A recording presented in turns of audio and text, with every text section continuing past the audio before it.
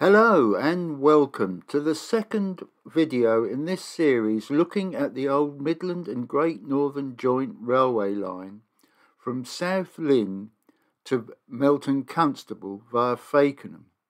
I shall be looking at what's left of this old line and a little bit of history. So let's get started. So we come along now, and this is the old line, and it comes past this gatehouse number 8 at Massingham Road, built in 1880 in weatherboarded style, and that's the direction the railway would have taken. And there is the old line there, and it comes now past gatehouse number 9 at Kipton Heath. This was also built in 1880 in weatherboarded style, but was rebuilt in concrete in 1916. And that's the direction the railway would take towards Fakenham. There was an old fence restraining post. There's another relic of the old line still standing, and that's the way to Fakenham. Next we come to East Rudham Station. This was originally a one platform on the single line, but later a passing loop and a second platform were added. The station building was of the W&J office design in red brick. Other facilities included a large goods shed with 4 sidings and a long head shunt. Also another goods shed and crane and loading dock and cattle pens.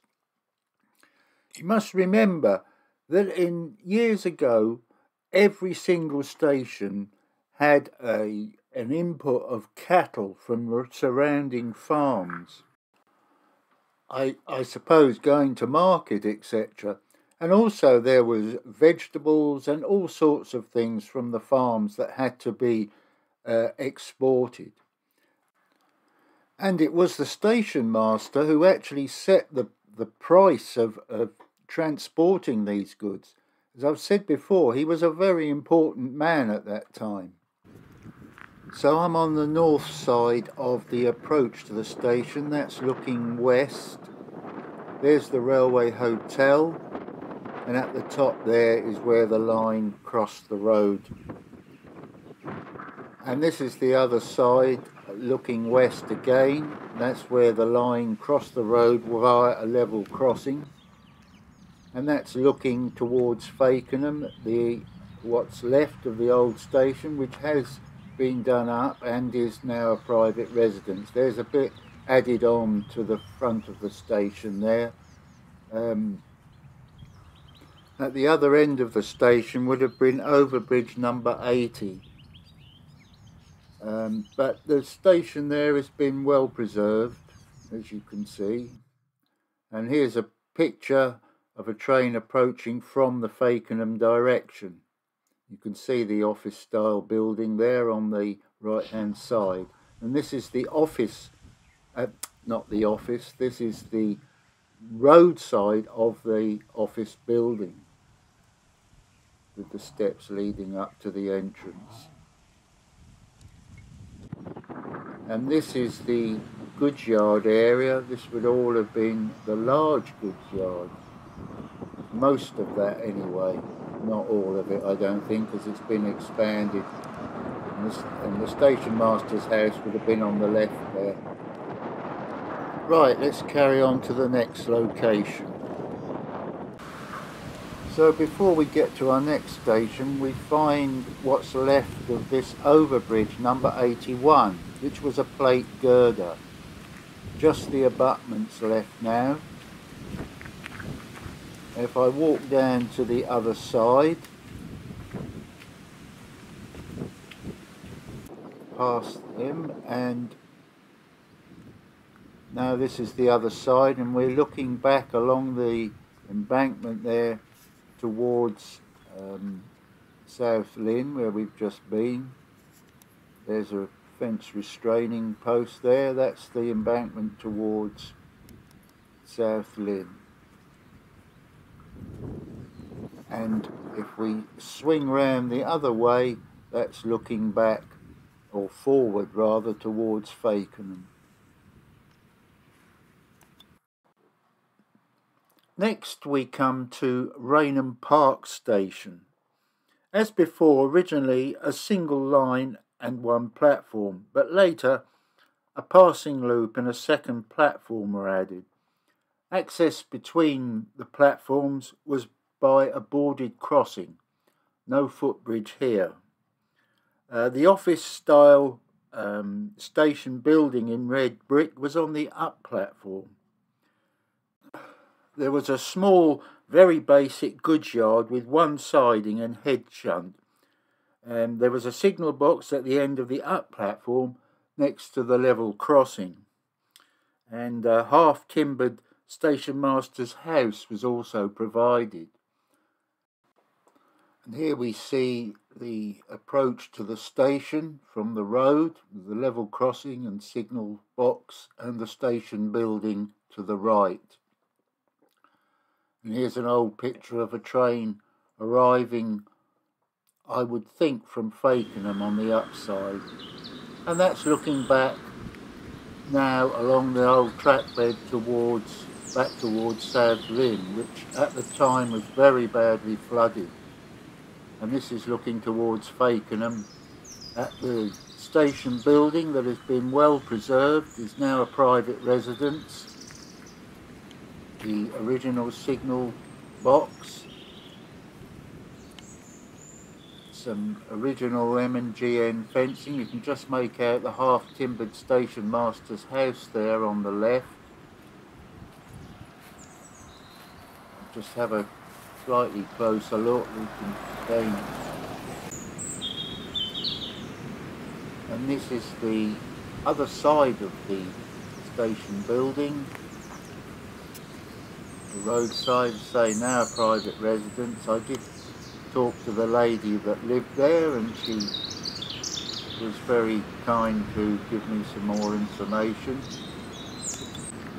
And to say, it's all very well, one of the best preserved stations on the system, I think.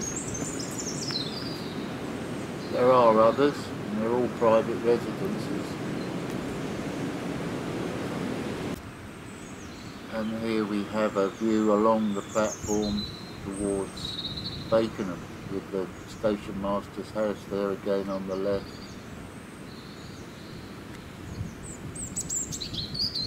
All been nicely preserved.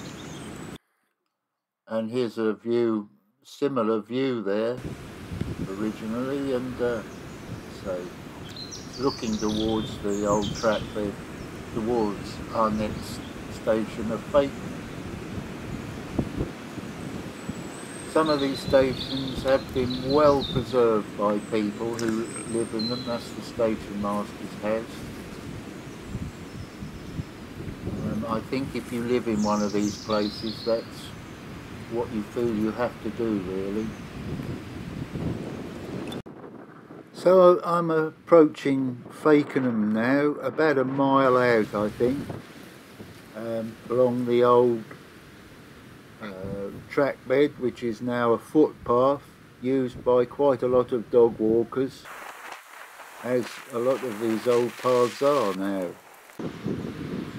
There's an old restraining wire fence post, we've seen them many times, and a concrete post.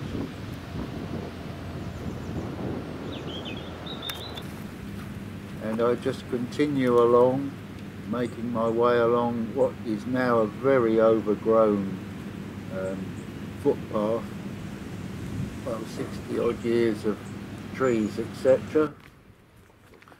And looks like this could do with a service. Certainly won't pass an MOT. And a little bit further along I find these rails buried in the path. I mean, that's not the old railway line, but obviously some old rails that have been left. And now we approach what would have been a level crossing. And as I get a bit closer, it's a very busy road this, the station was right in front of us, and there's an old buffer stop, what's left of it, and the signal box was on the left. And we've just come across the road now. Here's the old buffer stop again, concrete. As I say, the station was where the garden centre is now, or some of the station was. We'll have a look at the map now and you can get a better idea. So here we have Fakenham Town station, actually in the borough of Melton, 22 miles from Lynn. Until the opening to Melton, this station was actually the terminus. It ended up though with 2 through lines served by 2 platforms. There were 2 signal boxes, east and west. West we've noted by the road and the level crossing. The station building on the up platform was a large pavilion type in red brick, and there was a timber waiting shelter on the down platform together with a tariff shed. The goods yard consisted of 4 sidings serving various facilities, including a goods shed, loading dock, cattle pens and coal allotments, all the usual stuff. There was also a 2-road engine shed and turntable, plus a large water tank perched up on metal columns. This station became a very successful and busy station with a large staff of station masters, clerks, signalmen and porters, some of whom you can see here. You can also see the footbridge that connected the 2 platforms and the east box in the background there, and that's looking towards Melton Constable. And here's a modern aerial shot of Fakenham. You can see the line at the top there curving in from the left where we've just walked, and then it leaves at the bottom where we will continue eventually, and the area circled is the whole of the station area, with the station itself and the goods yard and engine shed. Now occupied by the large garden centre and a builder's merchants and some houses.